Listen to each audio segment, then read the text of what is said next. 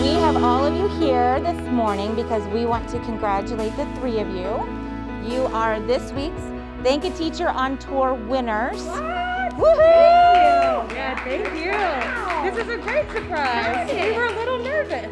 Each of you received several nominations. I wrote that you wouldn't know Miss Nuremberg is new to H.L. Johnson. She makes my first grade daughter want to hurry to school and work hard to please her teacher, who she says is the best teacher ever. Yay! Thank you so much. Thank you. You're welcome.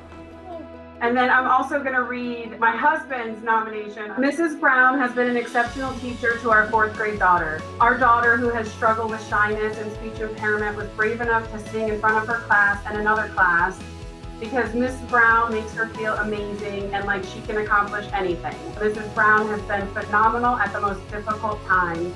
We would nominate her for every possible award. Oh my God. And Tara is going to read her mom's nomination for Mr. Pipes. We thank you for the role you play in shaping our child into the young adult we are fast becoming. Our child will make the most of her education and become a productive member of society. Yay! Congratulations, Mr. Pipes. And congratulations to fabulous, fantastic teachers. Well deserved. Thank you very much.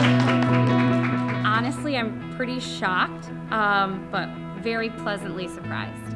It's nice to know you're appreciated, especially right now.